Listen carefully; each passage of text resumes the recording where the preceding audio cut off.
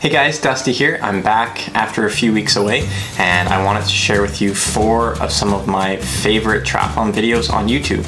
So there's a ton of good information out there when it comes to triathlon, whether it be training, racing, or just other people's experiences.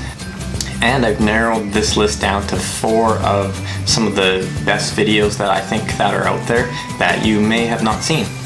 Alright, so the first video has my all-time favorite triathlete, Craig Alexander.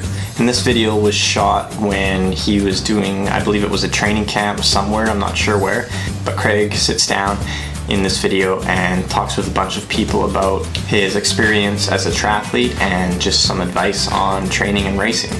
Crowie is one of the best triathletes of all time, and when he speaks we should all listen, so this is definitely a video worth checking out. Alright, my next 2 videos are both with Andy Potts, and the next video that I'm going to talk about, Andy sits down with Nick Salazar from TriRig.com, and they talk a lot about training with a power meter.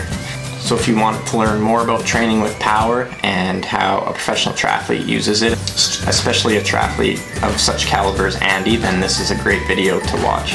I really enjoy this interview with Andy and Nick.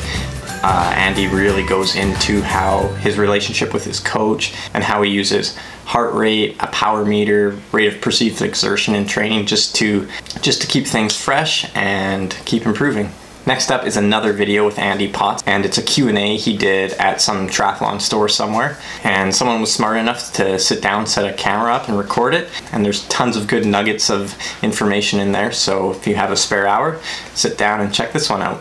Last up, I really enjoy this video. This one is from Specialized, the bike company, and it's called From the Pros, and it's a little Q&A with Jordan Rapp and Peter Reed. Peter Reed is one of my all-time favorite triathletes. He's Canadian and he actually won Kona 3 times. More so back in the day, but still super cool, and it's just cool to watch these 2 guys talk about life and triathlon and what it took to get them to where they got to.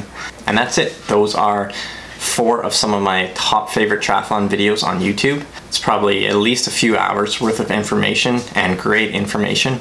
So if you have a long indoor trainer ride coming up, why don't you put one of those videos on YouTube, and I hope you enjoy them as much as I did. Like always, if you like this video, make sure to give it a thumbs up, and if you haven't yet, make sure to subscribe for more everything running, triathlon, and nutrition related.